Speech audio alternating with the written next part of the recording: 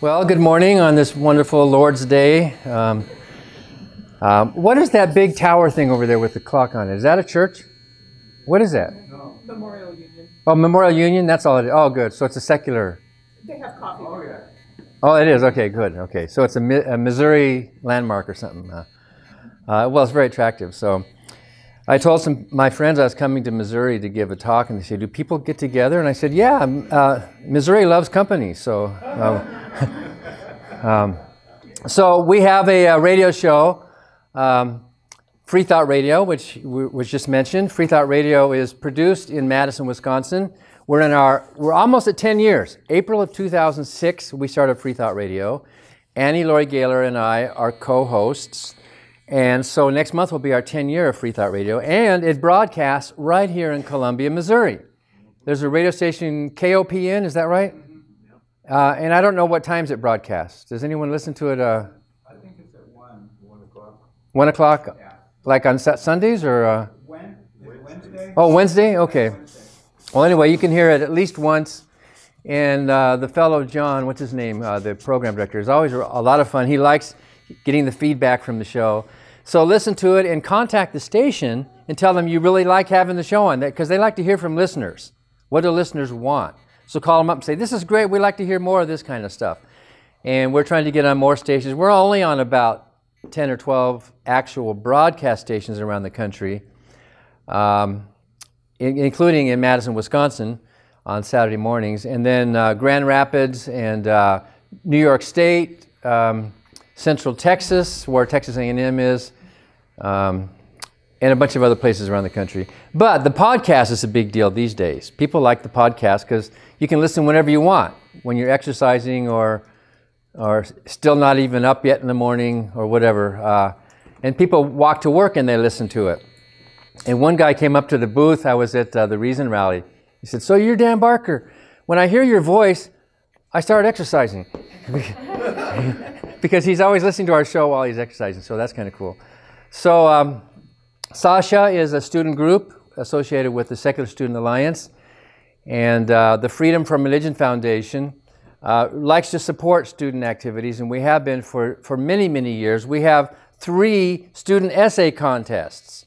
So how many of you students would like $3,000? Would you like it for your college? You can get it by winning one of our essay contests. We have one for high school seniors going on to college. We have one for college students going on to college. And we have one for grad students or mature, 25 or older. So we announced them this year. We usually announce them in February. And if you're a good writer, you have good chances, because we don't get thousands. We only get like 100 or 200 a year. And I got to tell you, half of them are kind of crappy because they're just dashing them off. So if you're a good writer and you put some thought into it, you have really good chances of winning. We have 6 places: a $2,000 second place, a $1,000 third place, and then some honorable mentions in that. So I encourage you to look online on our website, ffrf.org, for student essay contests. The topics vary each year. It usually involves something personal about you, because we've had problems in the past, and surprise, surprise, even non-believers will do this. We've had problems with plagiarism. We were just about ready to award a wonderful essay a first place prize, really well written and well thought out. And one of our admin staff looked it up online and found that it was pretty much word for word, just copied from someone else's research. So what do you call that? Theft, I guess. But so don't do that. Write your own article, put your own thought into it, and it could be why I'm a non-believer, or why state and church should be separate. We also have like a subcategory for people of color, non-believers of color. And a lot of them enter as well. The challenges of being a minority and a non-believer as well. So enter that contest. This year is an election year, and the Freedom from Religion Foundation has a campaign called "I'm Secular and I Vote." We are non-political. We're a nonprofit organization, so we don't advocate for or against any candidate or make endorsements, but we do think it's important for the non-believers, even though we're not a cohesive group, at least we are a presence, and we're a fast-growing presence. And I think the media and politicians are are ignoring us. They're giving all this attention to believers, right? What is the evangelical vote? What is the Christian vote? But when are they coming to us to ask what are our views? So we have some free stuff on the back table. I know students like free stuff. Take one of these bumper stickers that says, "I'm secular and I vote." If you're a student, take one for free. If you're not a student, it's $50. And then there's some buttons that say, "I'm secular and I vote," that you can take. What is that? Oh, that's the time. Okay. So, and then also a free copy of our newspaper, Free Thought Today, which comes out 10 times a year. This is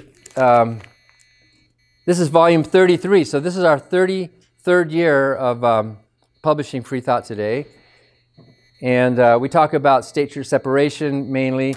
The Freedom from Religion Foundation exists. Is it hard when I'm walking around like this? Give him a hard job. I'm going to run around back. So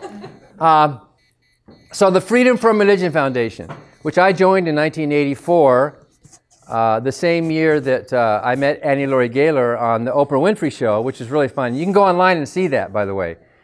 We showed our daughter, Sabrina, she's 26 now. We showed our daughter a couple years ago. We showed her the video of the day her parents met. We actually met that day. And you can kind of see us on the show kind of checking each other out. You know, it's kind of like, oh. That was the first time I had ever knowingly met an outspoken atheist. We've all met atheists in our lives, but to actually know it. It was on that show where I met Annie Laurie and Ann Gaylor. And later, Annie Laurie and I got married, so our daughter got to see the day her parents met. And she was laughing, not so much because we were so young and I had lots of hair and all that, but that audience that Oprah had packed with Bible believers, and it was really great. It was, I used to be a preacher. And so when you're a preacher, you're usually speaking to a sympathetic audience. Usually people are coming because they want to worship and they love what you're saying and they say amen, right? That was the first time I ever spoke before a hostile audience, and I loved it. It was incredible. It was like, wow, now you're saying something that's actually making a difference. It's not just, yes, we love you, we appreciate it. It's like you're saying something that's ruffling feathers. You're being a troublemaker. You're actually mixing it up. You know what I mean? And it was good TV. The producers of that show put in a whole bunch of people with their big, thick Bibles sitting in the front row, and one woman in the audience was calling Annie Laurie a witch, and then Annie Laurie leans forward and says, "Oh yeah, you know what the Bible says about witches?" She didn't. She said, "Well, you have a Bible, you should read it. You should actually read your Bible." That was really fun. And then we all looked at each other and we said, "Yeah, this is our people. This is who we like to be with. The people who want to be troublemakers, who want to challenge the status quo, who want to mix it up, who want to ask questions, who want to throw some doubt, and who want to spread some skepticism around and see what happens, And often they've come back fighting with you, and so once in a while somebody will stop. I never heard any criticism before. So since 1984, I joined the foundation. In 1987, I went to work full-time for the foundation after a few years as a computer programmer, and then really found a home there. The Freedom from Religion Foundation works. And we're in Madison, Wisconsin. We work to keep state and church separate and to educate the public about the views of non-theists, whatever that means. You can call yourself an atheist or an agnostic or a secular humanist, or, some people don't even like to be an ist. One guy calls himself an athean because he doesn't want any isms in his life. Or you can call yourself an igtheist or whatever. We don't care what we call ourselves. We all disbelieve in the same God, so it doesn't matter. And it's pretty cool. And politically, we all differ. It doesn't follow that if you're an atheist, you're necessarily a liberal.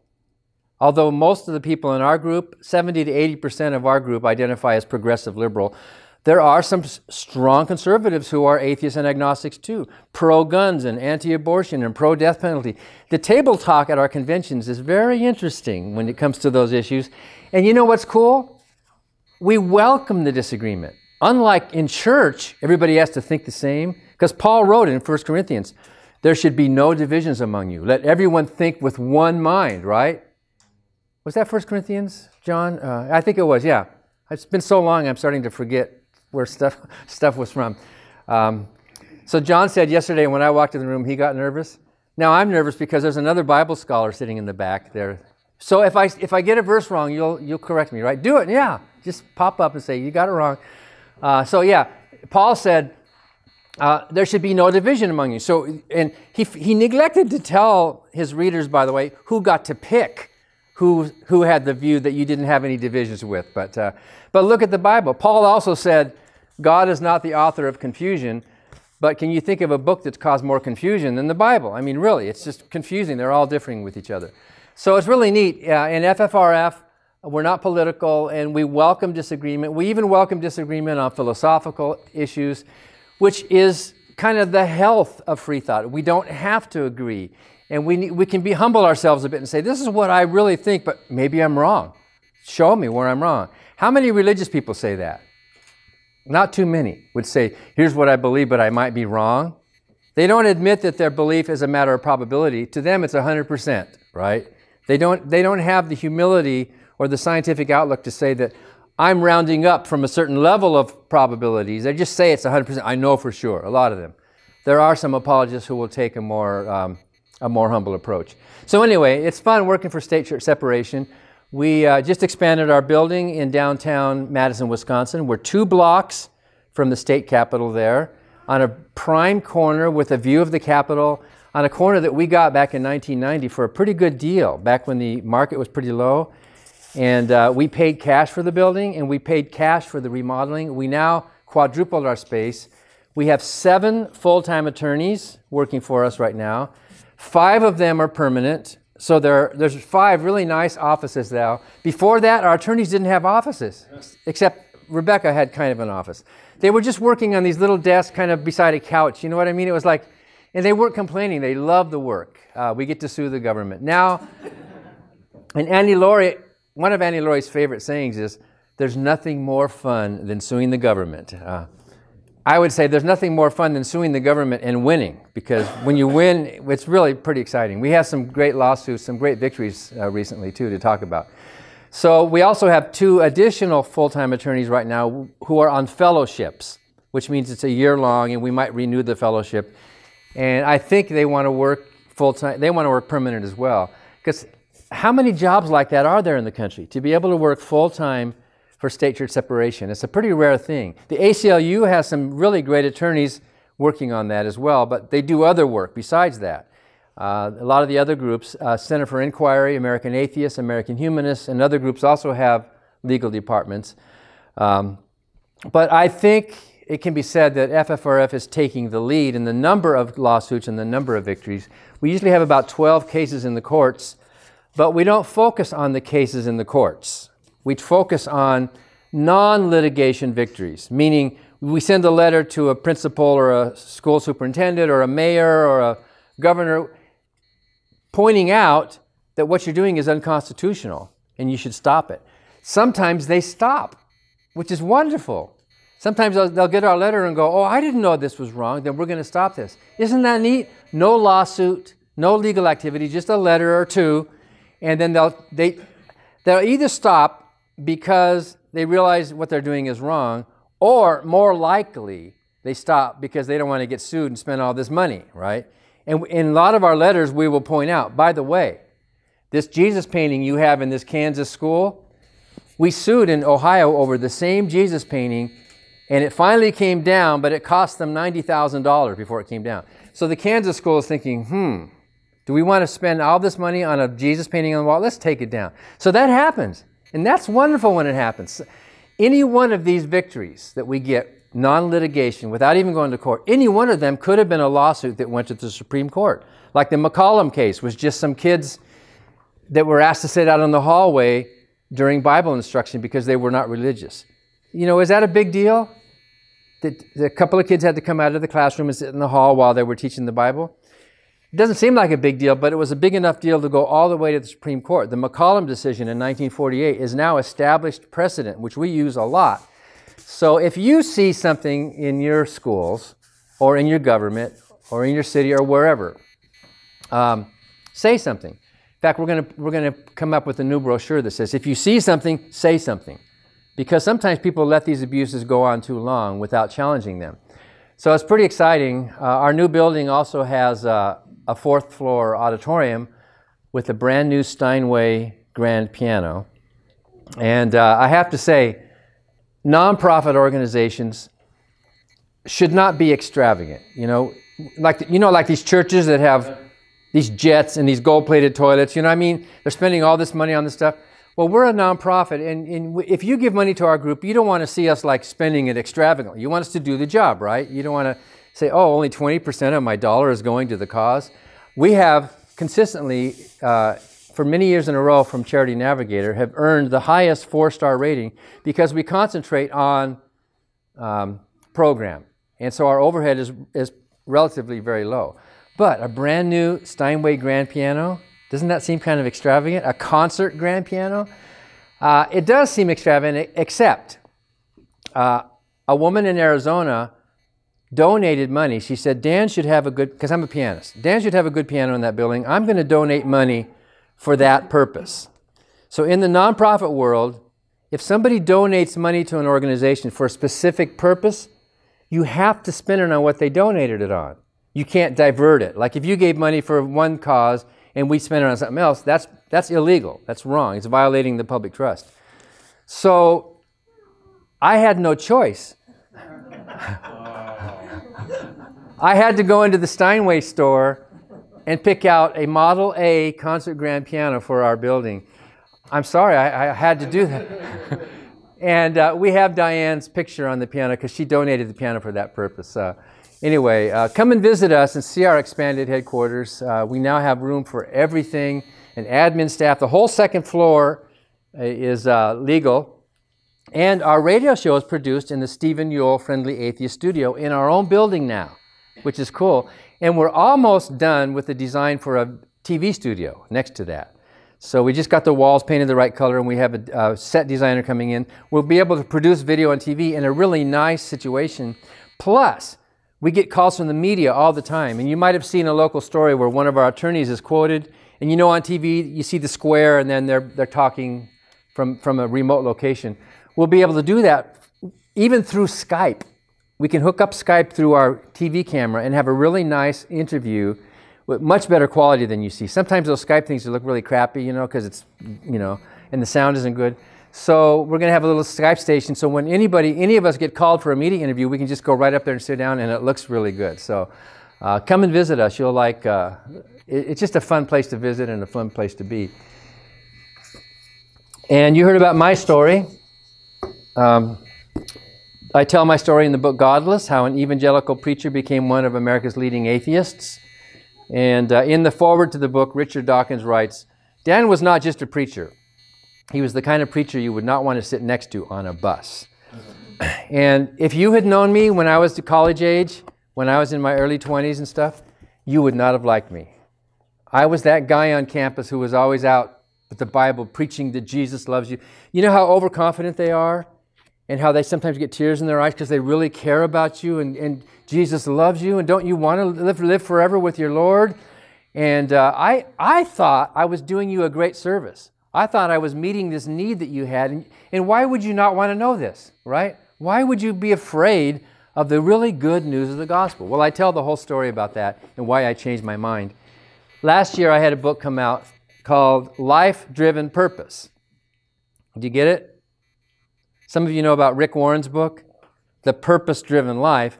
Well, this book takes Rick Warren and turns it upside down, because I don't think there is a purpose of life, which is good news. It's better than the good news of the gospel. There's no top-down, please tell me what my purpose and plan is for my life.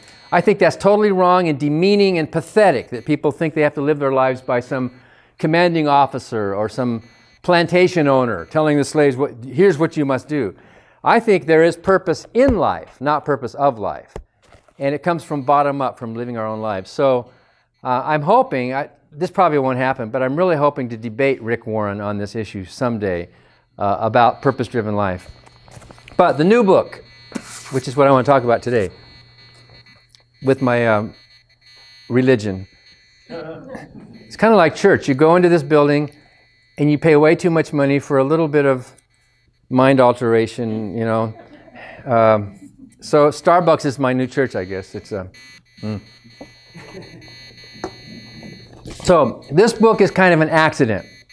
I wasn't thinking of writing it because I was in the middle of finishing this, and this was delayed for a while because the previous publisher turned it down, thinking they would get sued by Rick Warren, who does sue people, by the way. And so Kurt Volkan over at Pitchstone jumped at it, and he said, let's do this. Let's sue us. Bring it on. Let's sue. Wouldn't that be great publicity if Rick Warren sued us for this? Well, he won't, but wouldn't it be great if he did? It would be cool. But so right in the middle of that, in 2014, Richard Dawkins, and you all know who Richard Dawkins is, right? The famous biologist and probably the leading atheist in the world right now. He sent me an email saying that he was working on a keynote presentation. So, you know, there's Keynote and there's PowerPoint, right?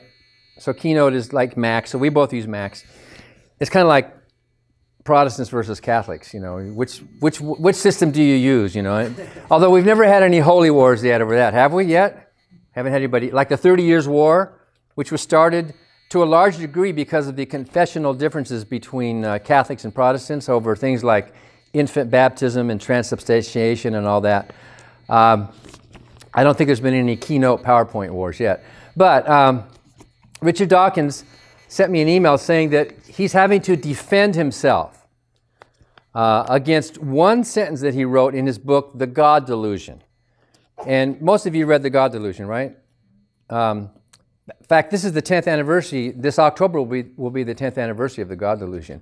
When Annie, Laurie, and I were in Iceland back in 2006 in the summer, Richard Dawkins was there, and he was very humble. He said, I got a new book coming out. It's going to be called The God Delusion. And we kind of heard about it, and we knew it would be kind of a good book, at least among us non-believers. And he said, I have one extra copy of the manuscript that I'm sending to the publisher. Would you like to have it? So he gave us a copy of the manuscript, not the book, but the manuscript. And I have seen visitors to my office breaking the 10th commandment as they look at that manuscript on my shelf, signed by Richard Dawkins.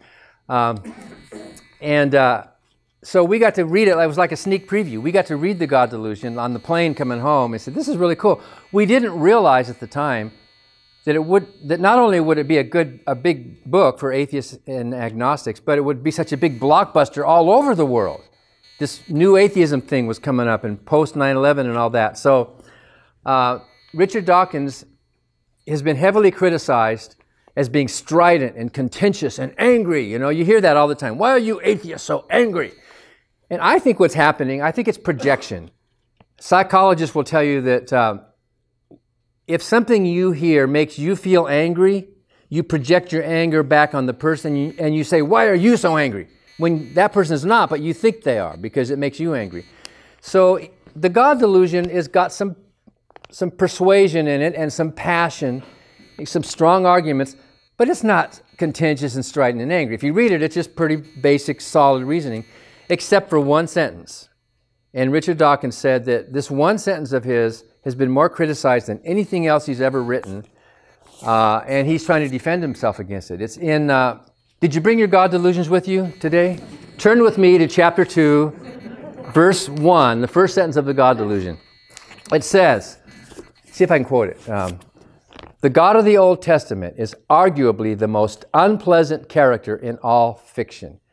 Jealous and proud of it, petty, unjust, unforgiving control freak, a misogynistic, homophobic, racist, infanticidal, genocidal, filicidal, pestilential, megalomaniacal, sadomasochistic, capriciously malevolent bully.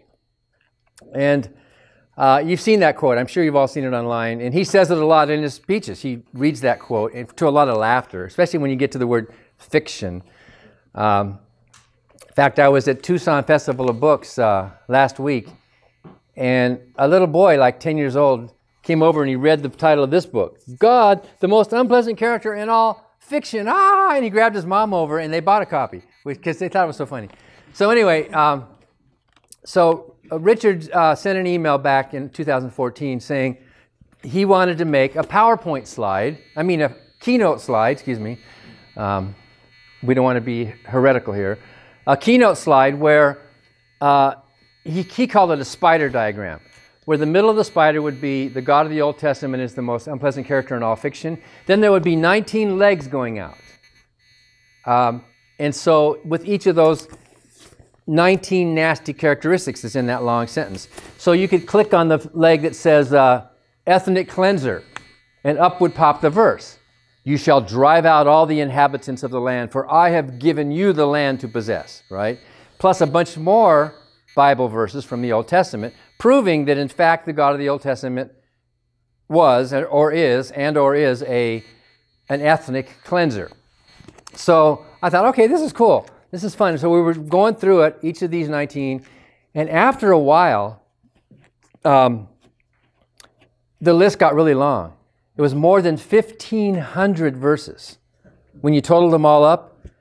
And in June of that year, Richard Dawkins says, this is really great stuff, but it's not all going to fit on a slide. And I said, well, why don't you just pick like the 10 best for each, right? And then he said, you know what? This would make a good book. Get it? Pun intended. The good book. He said, this would make a good book. He said, why don't you publish a book that has one chapter for each of those adjectives to demonstrate what the God of the Old Testament was like?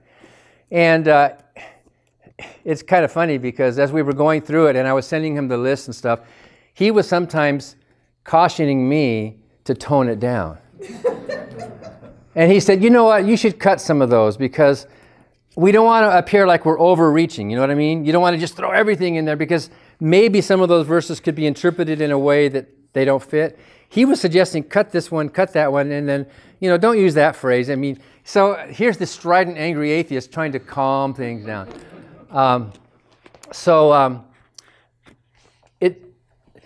I think the Old Testament is kind of like, you know, when you install a new app on your device, and then you get to the terms and conditions, what do? You just scroll down to the bottom and you hit accept, right? Do you read it? Do you ever read the terms and conditions? Maybe one sentence or two. How do you know what you're accepting? Maybe there's a clause in there that says, I bequeath all my worldly goods to ISIS, you know, or something. How do you know that's not in there unless you read it, right? You kind of just trust, right? You just trust that the people who put it together knew what they're doing. So a lot of believers just trust the Bible. It's the good book. It's the Word of God. In the Old Testament, I don't read that stuff. Whoever does. Maybe, you know, Noah's Ark and maybe, what's some other story? What stories come to your mind from the Old Testament? I bet you could think of less than 10 stories, right? What are some others? Adam and Eve. Yeah, Sodom and Gomorrah. Jonah. Job, yeah. Joseph. Walking on water is not in there. Elijah and the bears. Elijah and the bears, okay. So that's about, what, 8 maybe? I mean, we can all think of a few, right? But what else? What else is in that huge ocean? Murky. You know, I found myself wading through this ocean of verses again after all these years of doing the dirty work of actually reading through it. And I was shocked. I used to preach from the Bible. I used to preach from every one of these books. And I was reading stuff that I said, this can't be in the Bible. Wait a minute. I never heard a sermon about this. This is in Jeremiah chapter 13, for example, when the Babylonians are asking God, why, I mean, the Israelites are asking God, why are the Babylonians attacking us? Why? And God says, well, the Babylonians, I'm allowing them to attack you because you have been disobedient to me. You've been a cheating wife. And that comes up a lot in the Old Testament, this sexual imagery of the wife, and you're a fornicator, you're whoring after other gods. And there's all this horrible stuff about sex, and as if the guys who wrote the Old Testament were sexually frustrated men who wanted to control their women, you know, which maybe was true. That probably was true. And so God says, the reason the Babylonians are attacking you, Israelites, is because you have disobeyed me. And so I want you to know, the Babylonians are going to come to you and they will attack you and they will lift up your skirts. You know what that means? In the context of war, what does that mean? What happens to women during the context of war? So the Babylonians are coming to lift up your skirts. And if you look at different English translations, some of them say, your skirts are lifted up and you are violated, and so on. So you can see that that really was a sexual assault that was being put on the Israelites. And the Good News Bible, if you read the Good News Bible, it has the good news that your skirts have been lifted up and you have been raped. So obviously, in the context of war, God was saying, these Babylonian men are coming to rape your women because you have disobeyed me. But it goes on to say, when this happens to you, I myself am lifting up your skirts. In other words, God's taking credit for sexually assaulting and raping women. I didn't know that was in the Bible. You want to know one reason why I didn't know that? Because in the King James Version, you don't see it. The King James, if you're reading through Jeremiah 13, in the King James it says, the Babylonians have attacked you and your heels were made bare. What does that mean? Your heels were made bare.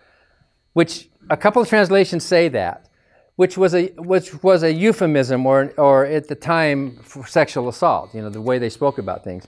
So even Annie Laurie Gaylor, my wife, who's written books about misogyny and the treatment of women in the Bible, she missed that verse. Because in the King James it says your heels were made bare, and then she just kept reading. What does that mean, right? So here's the God of the Bible threatening and taking credit for raping women. I didn't know that was in the book. That was, you know, and this gets worse than that.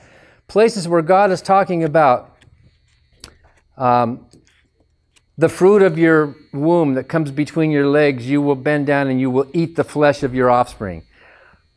You think, why is that in the good book? I mean, just horrible stuff.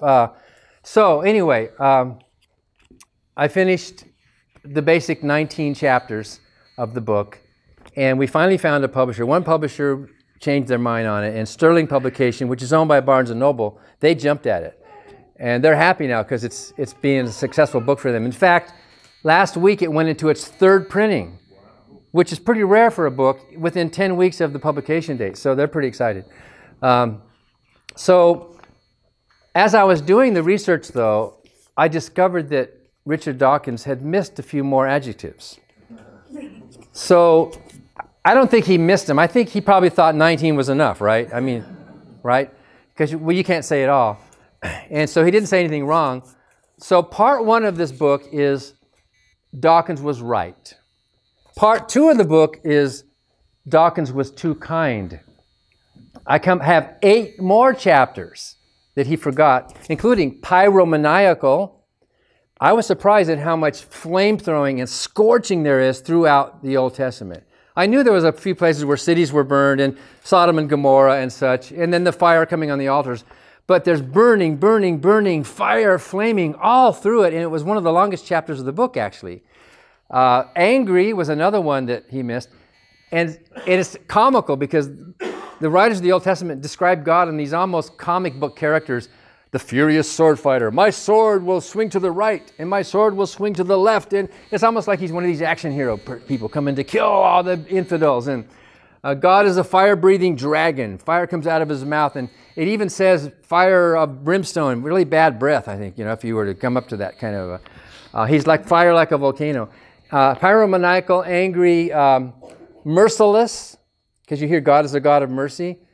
Over and over he says, no, I will not forgive. I will not show mercy. I will not show pity even to the young babies. Curse hurling. Vaxicidal. Do you know what that word is? No. Vaxicide. You know the word vaccine, right? Vaxicidal is the killing of cows. But there doesn't seem to be a word for the general killing of animals.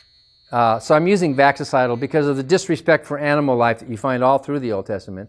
And anybody who cares about animal rights should throw away the Bible because it's not. It's horrible. Aborticidal. There are a few passages in the Old Testament where God actually threatens that the pregnant women shall be ripped open. Not to mention the flood, right? During the flood, there had to be some pregnant women, right? So there had to be some fetuses that were also drowned in the flood. Aborticidal, what did I miss one? Slave monger. Slavery in the Bible as well. So there's 8 additional chapters called Dawkins Was Too Kind that go into greater depth. And then there's a final chapter, because what are Christians going to say when you criticize the God of the Old Testament? Yeah, isn't there a kinder, newer testament now? Didn't Jesus come along and fulfill the law? And now all of that we can just ignore? Of course, the people who say that don't hesitate to put the 10 Commandments in front of their schools, right? I mean, they take the parts of the Old Testament they like and And the rest of the stuff that they don't even read about, well, that was then and now is now. And Jesus, and so I have a chapter called What About Jesus? It's kind of short and it deserves a lot more. Others have done a better job. Hector Avalos, in his new book, The Bad Jesus, does a great job of showing that Jesus is not a character we should admire. But basically I show, first of all, that Jesus was not a chip off the old block. Jesus was the old block itself. He said in the New Testament, if you believe the New Testament, okay, you don't have to. You can think Jesus was this, historical character that the New Testament writers exaggerated. But if you take the New Testament itself at face value, Jesus claimed, I and the Father are one. If you've seen me, you've seen the Father. When the Jews asked him who he was, he said, before Abraham I was, I'm your Father. And the Jews didn't use the word Father for God. It's only Christians who use the word Father, our Father. The Jews more often thought of him as Lord or husband. In fact, there's places in the Old Testament where God says, I am your husband and you're my wife. So they said, how can you be our Father? And Jesus said, before Abraham was, I am. And they knew what he was talking about, because in the Old Testament, at the burning bush, when Moses asked, who am I talking to? Who sent me? He said, tell them that I am has sent you. That word I am is like from the Tetragrammaton where we get the word Yahweh, which, by the way, we don't know what the vowels were. In fact, the word Jehovah is a phony word too. We don't know what the vowels were because they didn't use vowels. So calling God Yehovah would be like calling a BMW a Bamoa. It'd be like making up a fake word. And Jehovah is a fake word too. So anyway, the Jews, when he said that, they knew what he was claiming. I am God. I'm not just God. Whenever Jesus quoted Scripture, what did he quote?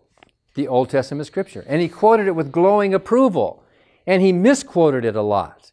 He twisted it, or his writers twisted it, to make it look like it was talking about him, when actually it wasn't. For example, when he was asked, what are the greatest commandments? And Jesus said, thou shalt love the Lord thy God with all thy heart, all thy soul. Doesn't that sound kind of positive and uplifting? That's the greatest commandment. The New Testament says, forget all those 631, now you just love the Lord your God.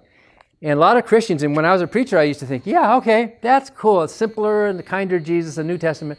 But when Jesus said that, he was quoting the Old Testament. He was quoting Deuteronomy. And when you go back and look at that quote that Jesus was quoting and look at it in context, where does that quote come from?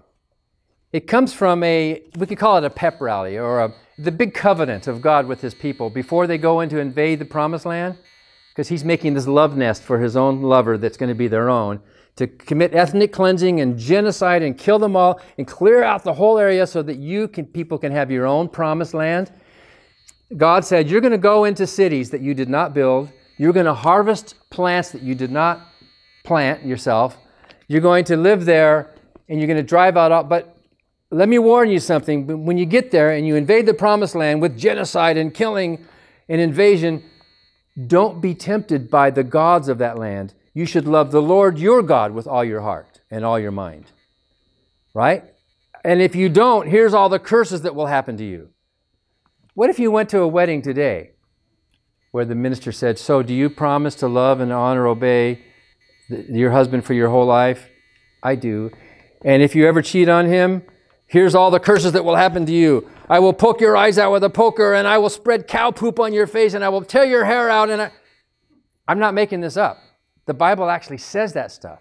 Cow dung spread on the face of the lover who looks at another man. Like some insecure lover or husband who does, if the woman even looks sideways at another man, you slut, you whore. You know that attitude of some of these men who think they possess and control their lover? Well, God was saying that to his own people. When you go into the promised land, love the Lord your God with all your heart. Don't look at those others. In other words, those were words of a genocidal, possessive, jealous husband over a wife that he wanted to control. That's what Jesus was quoting in the New Testament when he said, you should love the Lord your God with all your heart. Look at, Christians are always telling us, you should look at the context, right? Well, let's do that. Let's look at the context. And love your neighbor as yourself was the second one that he said. And if you look in the context of that, loving your neighbor, the verse that he was quoting, the word neighbor, you know what that word neighbor meant? Yeah, it meant your fellow Israelite. And it even says your kin in the kin of your kin. Your neighbor basically is your own people. You should love your own people like yourself. Well, every group does that, right? Big deal. Jews love Jews and Hindus love Hindus. It's just a tribal thing that we all have to love our own neighbor. That word neighbor did not mean neighboring tribes and neighboring villages. In fact, he goes on to say, when you attack one of those neighboring cities out there, he says, offer it terms of peace. The word is shalom. You and I think the word peace. You know, most religions talk about peace, right? And Jesus talked about peace. And so we think, oh, how nice. This religion talks about peace. That word shalom, you know what it actually meant? It didn't mean what you and I think it means. You and I think peace means like, let's all get along and love each other and put aside our differences, right? But that's not what peace meant in the Bible. Peace in the Bible meant pacification. Just like Christians were living under the Pax Romana. So they were, in one way, the New Testament was more gentle because there weren't any of these big genocidal wars, because the Romans achieved world peace, which meant a military imperialistic peace. You'll have peace on earth when all your threats have been subdued and there's no challenge to your authority. That's when there's peace on earth. So it was a very violent concept. So in the Old Testament, when God said, you're going to attack these villages afar off, they treated the local villages different. But the ones afar off, offer it terms of peace, shalom. If they don't accept your terms of peace, then you either kill them or turn them into slaves. That's what peace meant in the Bible. Peace meant no threat to the big alpha male authority. Now we have peace on earth because I'm in control. Everybody loves me and me only. That's what it meant. Kind of like the football player who's trying to impress the cheerleaders and, you know, I am the big one. Oh, don't look at I'm going to conquer all of those. And that's what the God of the Bible is. He's a big, jealous, alpha male bully. And I tell a bunch of stories that prove each one of those points. How much time do we have here? Oh, about 10 minutes. What's one quick example?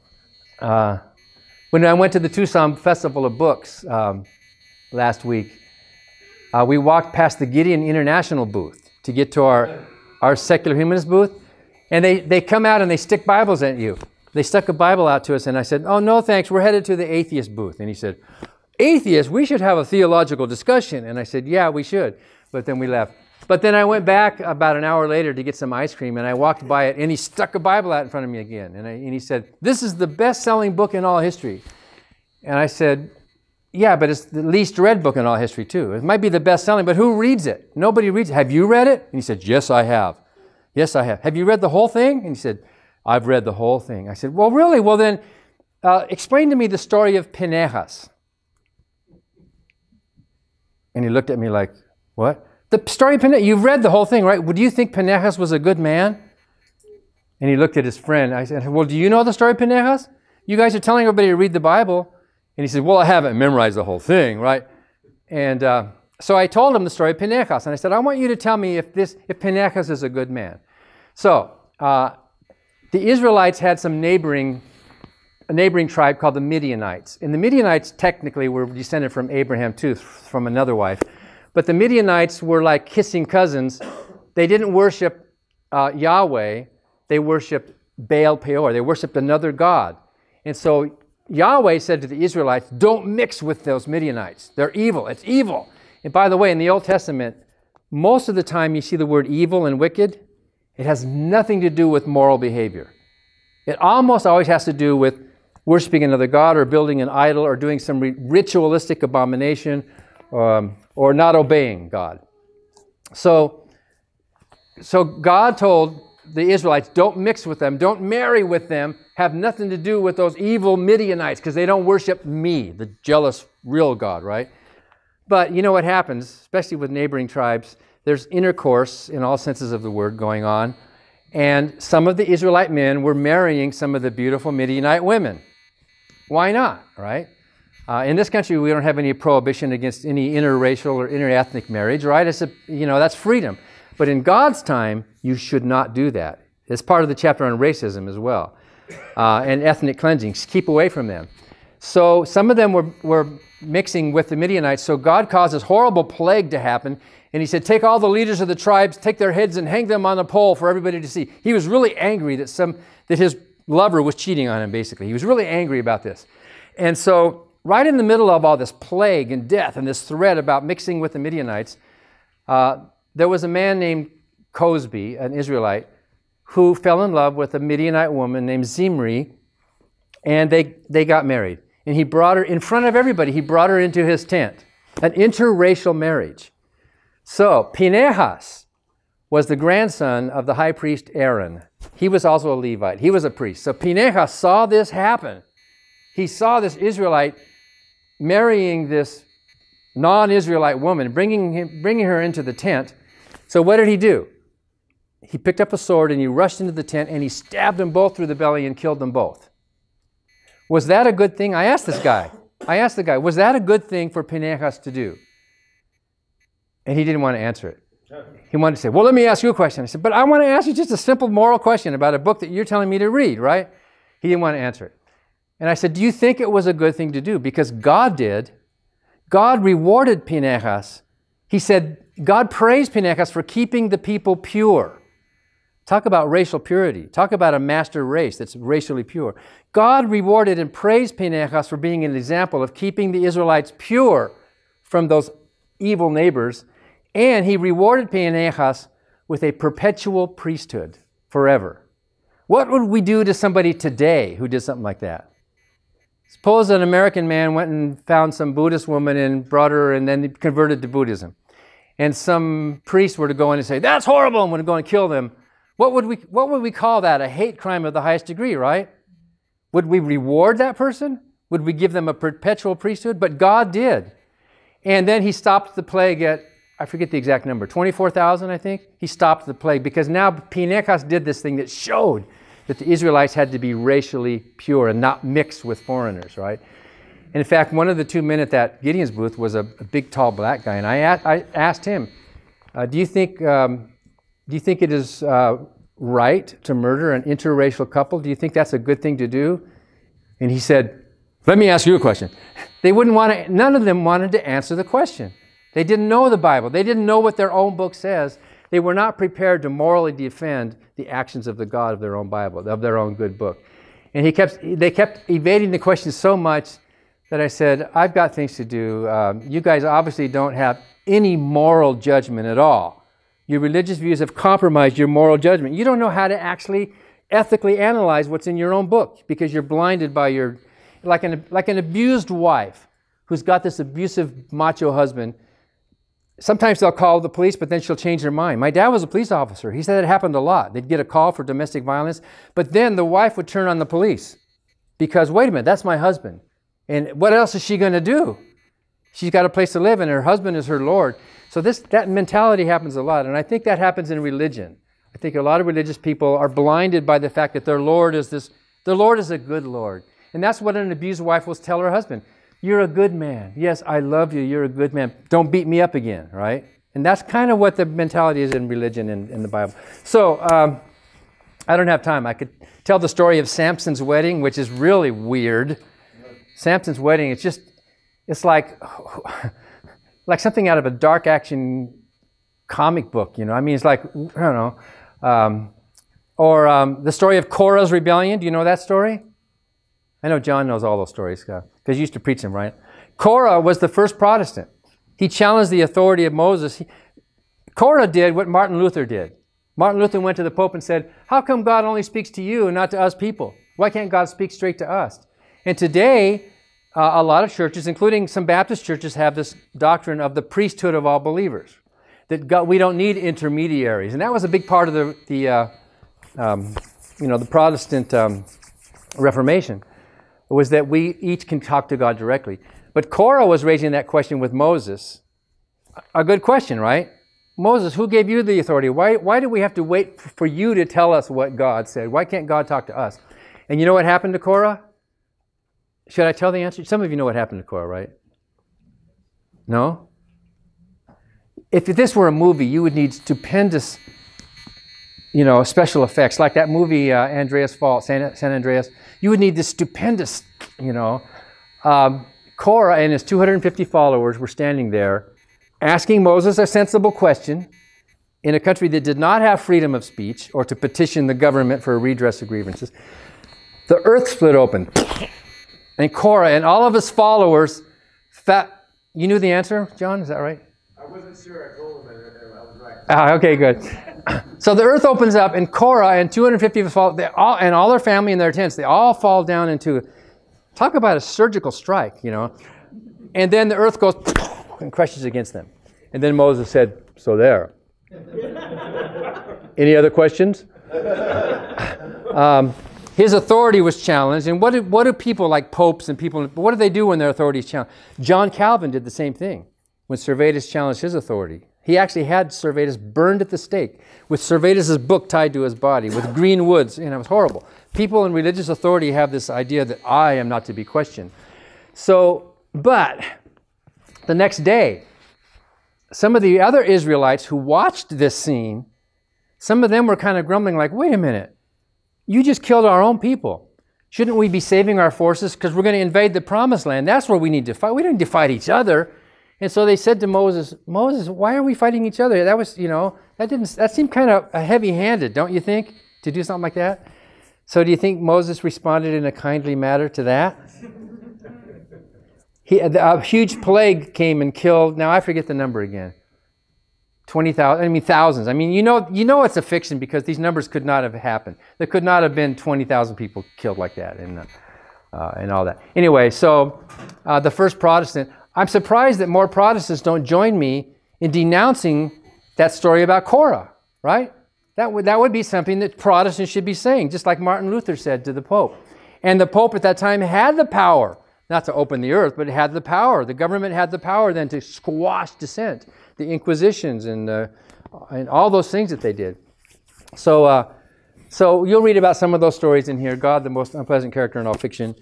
And I end it with a final chapter, which is just one page called an afterword, which shows what God will do in the final day of God's judgment. And it's curses and horrible desolations that are come for those of us who don't believe in this God. So you'll have to decide for yourself whether you think the God of the Bible is good or whether the Bible itself is a good book. And if you ever do get in any conversations with people who think it's a good book, just bring up a couple of those stories. Bring up the story of the sacking of Saul, for example, which is a really interesting story. Well, I won't talk about that today. It's in a perverse kind of way, it's fun to tell these stories because they're all there, and when you open the hotel drawer in your hotel room, there's the Bible there to read it. Does anyone read it? Do you actually read any of these horrible stories, the misogynies in the Psalm 137:9 that says you should be happy to take innocent babies and dash them against the stones? The Bible doesn't say there might be some regrettable collateral damage during wartime where infants might have to be killed. The Bible doesn't say that. The Bible says, happy shall he be. Or in some translations, it's blessed. When that happens, you should be happy about that. Do you know any people who would be happy to take up babies and well, you maybe know one or two, maybe. I don't know. But to take a baby, an innocent baby, and dash it against the stones. And the killing of the firstborn of the 10th plague of Egypt. Which raises the question, by the way, what was the point of the first 9 plagues of Egypt? If God knew that the 10th plague would do the trick, and the point of it, it's in the chapter Bully, God was showing off. And he kept even saying that. After the 6th plague, Pharaoh relented and said, okay, let the people go. Did you know that? Pharaoh said, let them go. So you can't blame Pharaoh for the last 4 plagues. And what did God say? God hardened his heart because I have more signs to show you. In other words, he had a bag of tricks. He must have had 10 fingers. 10 commandments, right? 10 plagues. He must have been like the people who wrote the book. They must have been counting. All right, there have to be 10 plagues. I'm not done yet. So on the 10th plague, which did the trick, it was really like a cat with a mouse. It was like, wait a minute, I got more. I'm not going to eat you yet. Wait, I got to do one more thing. And then the world will know that I am God. I will show you my power, and everybody will know that I am great. That's what a bully is. It's not just kicking somebody and taunting. It's like using words of superiority. I'm great. You're nothing. Say, uncle. So every year at Passover, the Jews are celebrating the death of the bad innocent children instead of the good innocent children, which were there, the chosen innocent children. It's a horrible book, and I think most Christians, and I think we should say this, we as atheists should say, most Christians and Jews and Muslims are good people. They really are. Most of them have risen above this book. But how do you know what we've risen above unless we know it? I mean, we can see what we have risen above. Most of them will join me in denouncing a lot of these stories. But you got to know the stories before you denounce them. So that's God, the most unpleasant character in all fiction. By the way, the word fiction is right on the cover. It's not, Dawkins and I are not mad at some God who does exist. We're mad at a God who doesn't exist, but a lot of people believe in the existence of that God. Do we have time for questions, or should we quit here? I think I'm out of time. One question? Yeah. You mentioned the Gideon Bible. Yeah? Correct me if I'm wrong, but I think I approached one of the people who was like a panelist. Wasn't Gideon a horrible person himself? Didn't he attempt to murder thousands of people, or leader of the people? Yeah. Read the story about Gideon. We have some Bible stickers that we put on hotel Bibles. On the outside it says, warning, literal belief in this book may endanger your health and life. But on the inside we have it. Please read the story of Gideon, about how he killed his own 70 sons, right? And how he has all these wives and concubines. And he was not somebody that we would elect to be dog catcher in our country. I mean, really. So yeah, he was, and they're using that name Gideon as if it was a great example, because Gideon blew the trumpet, and then he was supposedly a great military hero. That's how I approach this guy. So why would you hand out a book that seems to be honoring a man who committed horrible murders? Yeah. They didn't really have an answer, but yeah, well, because they don't read it. They just scroll down to the bottom and they hit accept, and they're surprised when you mention these stories. Even I was surprised as a former preacher. I bet there are some stories in here, John, that you'd be surprised about. You'd probably say, I didn't know that was in the Bible. Because it's like, there's so much. It's this big sprawling octopus of stuff that, do we pay attention to all of it? Or do we go to the Bible as a sort of a sermon text? We look for a couple of verses that we can use for our Sunday morning sermon to give some message of love and hope to the world. And we ignore all that other stuff that's in there. Yeah, question here? In the world of apologetics, where a lot of the things that we take as very sensible reactions to Bible stories or concepts of the Bible, there's a lot of sources where we can go either online or in books to see the breakdown or maybe a counter argument. Would you have a recommendation of a good start for people who are looking for counter apologetics, to have these discussions with people who maybe are a bit studied? Well, when it comes to the Bible, Steve Wells' site is pretty good. Skeptics Annotated Bible. You can go on there and look at contradictions and look up things. And in fact, I credit Steve Wells in here for some of that research, actually, that he's done. And nowadays, with the internet and online, you can pretty much search for anything. And anybody with an opinion is out there about something. But maybe go to John Loftus's books. He's got a wealth of stuff that touches on a lot of these apologetic issues. And John and I and others, we do public debates. I just did my 123rd public debate a couple weeks ago in D.C., meaning before a live audience with a moderator. So 123 of those. And I bet you've done, what, maybe 50 or so. So you can look at some of those online, and they're on different topics.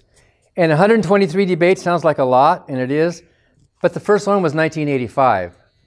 So that's kind of like 4 a year, and so they spread out. After a while, you can start adding up the numbers. But I love doing debates. Debates are like, this love of talking to a hostile audience. I just love that feeling of having them, knowing they're disagreeing, and saying something that I know they're going to take issue with. So, yeah, behind there. Last week, the primary happened here in Colombia. Yeah. The primary was in a church. Why was that? Is that not a violation? You had to vote in the church, right? I did. My wife had to. Yeah, that happens around the country. And usually it's wrong, but sometimes they can get away with it on a temporary basis. We had to vote in a church a couple weeks ago because we had a local election for judge. But we noticed a sign out there that says the regular polling place is under construction right now, and we're going to go back to it again. So we can't complain because they're going to go back to it. And it looked pretty secular when we went in there. But if there is a secular place that's adequate to vote, then the city should prefer that. Because if you use the church, then studies have shown, for example, if something having to do with abortion is on the ballot and you're voting in a church, you get more people to show up and you get more towards that side of the issue. So it's not politically neutral. Churches are not always politically neutral. And especially sometimes you have to walk by a Virgin Mary statue or something or you see these posters or stuff. That shouldn't happen. And you can complain about that if it's regular. And you can ask the city or the county or wherever your voting happens, you can ask them to provide a secular location because you're uncomfortable. You can always vote absentee, but you can still complain about that. It shouldn't happen except maybe on a temporary basis. Or maybe if the city makes an argument, there is no other possible place. But there's schools, right? There's schools in the city. There are places where you could have a vote that are not religious. Yeah? I got one more question.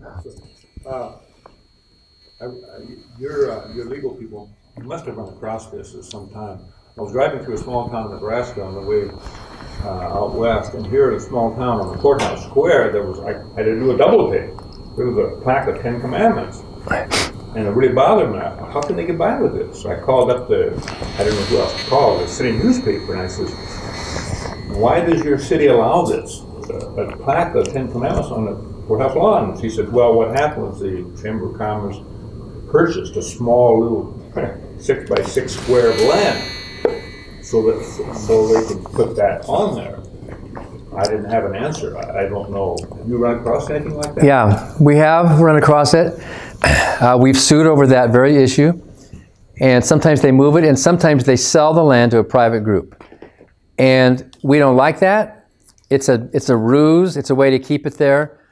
But if they section it off and they put a sign there that this is private property and not government speech, then we can't challenge that. Because technically, and in fact, if the city does do that to get around it, they're admitting that it was wrong for the government to be doing that in the first place. So there's a victory there.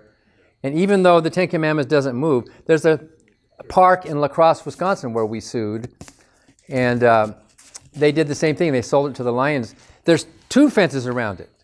And there's this big sign that this is now private property. It's in the same place, in the same park, but now it's quote-unquote private property. It's like a postage stamp that they sold to get around keeping it there. So we won the case because the city agreed that it shouldn't be promoting religion. But on the ground, we lost the case because it's still there, but now it's private speech. So we challenged 10 Commandments in public high schools in Pennsylvania, and they're moving those, which is really, they fought it and fought it. We had pictures of, they came in the middle of the night with a crane and they picked it up. And same thing in Oklahoma City on the state capitol grounds. They had to pick up the 10 Commandments and move it as well. So complain, if you see that, you should complain and then ask. There's only one other case, situation where 10 Commandments might be allowed, and that is if it's a smaller part of a larger display. Nativity scenes are the same way. There's a really bad decision, and we don't agree with this, but the law is now that if a religious display is just a small part of a larger display, then you cannot accuse the government of having a religious purpose. It's just a smaller bit. So that's why the 10 Commandments stays in Austin, Texas, because the court decided that that 10 Commandments was part of a huge Texas museum display with all sorts of other things. It's a bad argument. It's a wrong argument, but that's the argument that the courts have given that we have to work with right now. So we use the phrase Lynch compliant because it was the Lynch decision that allowed the nativity scene. So maybe that 10 Commandments monument was a part of some larger, big historical display, in which case you could complain, but you couldn't take it to court. So are we out of time? Or are we? We're out of time. Okay, thank you.